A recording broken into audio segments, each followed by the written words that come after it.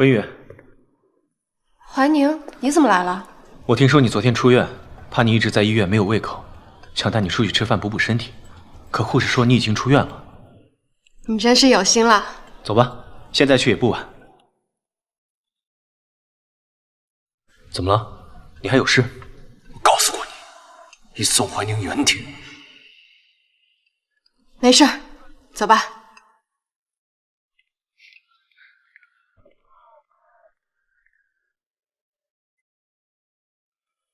文宇，少将，碧桃，你家小姐呢？小姐和朋友去吃饭了。朋友？谁？是谁？将军府的宋怀宁少爷。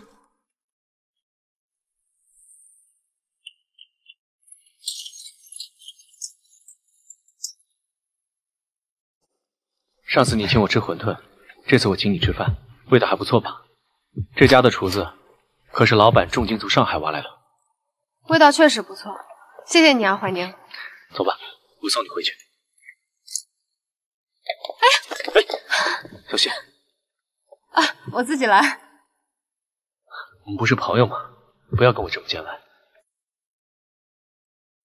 孙副官，孙副官，你怎么在这儿？怀宁少爷。 少将的毒又发作了，让我来请一下林大夫。林大夫，麻烦你跟我走一下。他毒又发作了。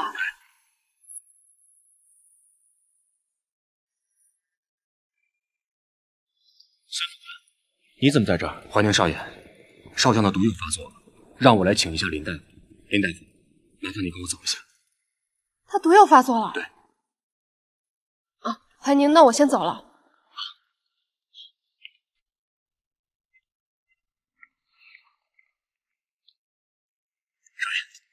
马上去看看。是。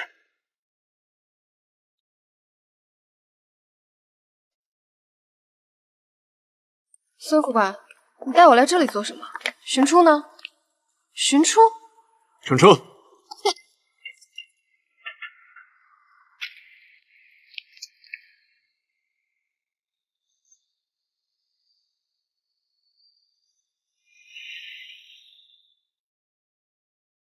段寻出，你放开我！你弄疼我了！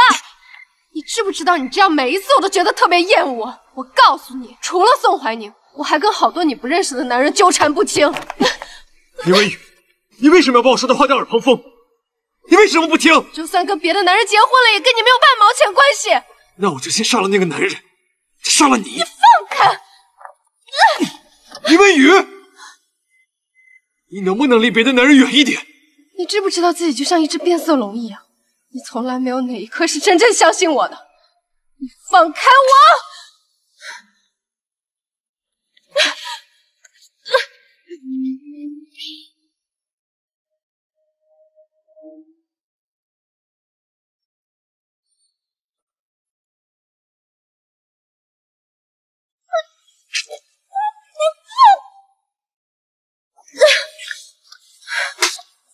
你疯了吧，段行初！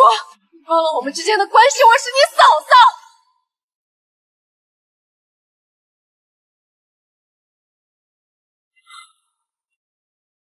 你要干什么，段行初？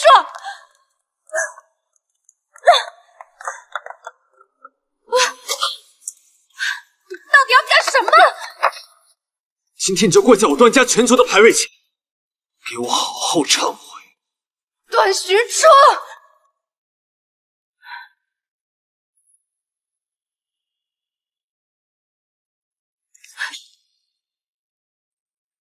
少将，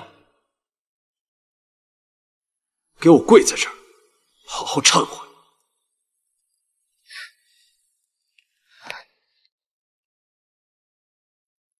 少将，刚刚接到线报，苏副官的出城记录已经查到了。当年他的确在外采过军靴，他洗脱嫌疑了。我知道了。林小姐她，你先下去吧。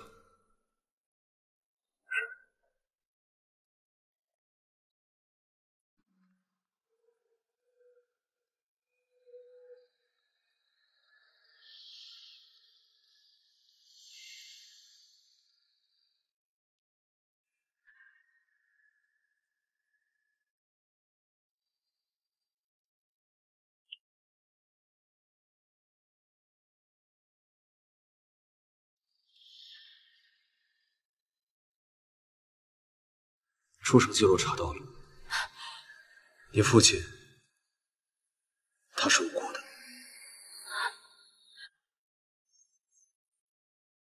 你听到了吧？你听到了吧？我爹是无辜的，我爹他是无辜的。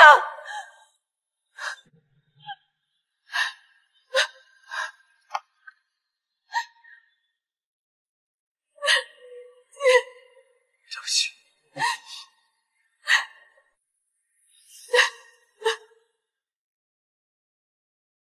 干什么？别动！放开！你的伤口裂开了，我帮你换药。你放我下来，段学柱！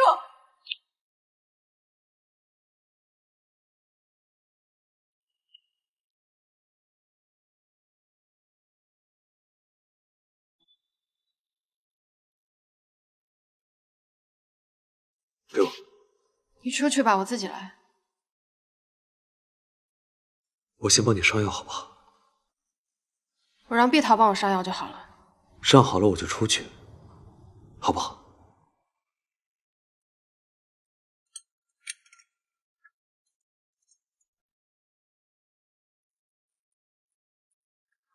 疼的话你就说。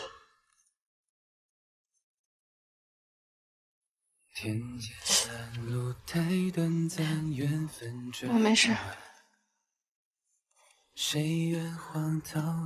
小时候受伤，娘也是这么给我上药的。她说疼的时候吹一吹就好了。总有些答案没拆穿。我幸运有过一段漫长羁绊，说喜欢为时过晚，想当初相识，野兽心冒汗，震撼了感官，错过10年换重逢遗憾，恍然间你也明白，兜兜转转这段时间伤口不要碰水。我听孙副官说你毒又发作了，没事吧？没事，其实我是装的。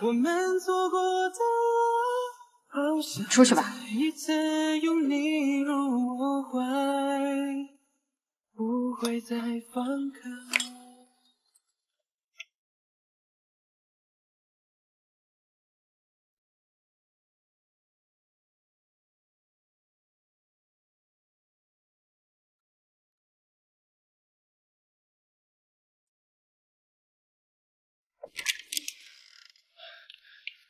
少爷，属下查到了。怎么样？属下查到林文宇和段玄初是叔嫂关系。什么？你说什么？段玄初和林文宇是叔嫂关系。她竟然是苏沫的女儿，段勋瑞的未婚妻。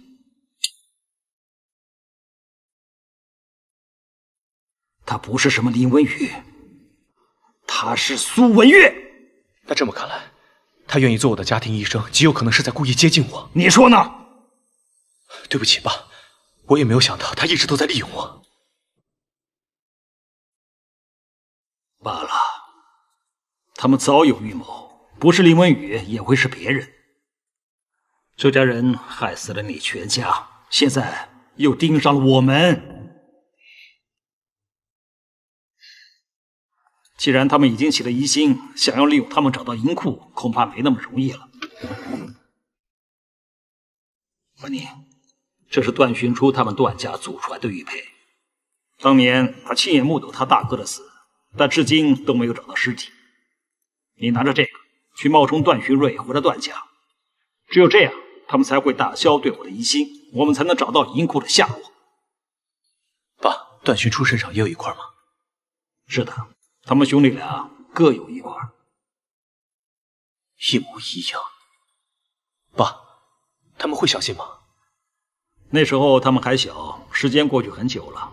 你放心吧，只要有这块玉佩，他一定会相信你的。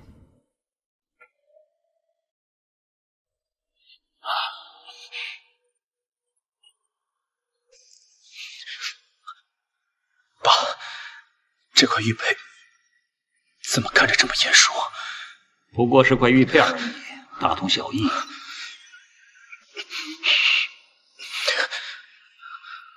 怎么，头又疼了？你先下去休息吧，这件事我会帮你安排好的。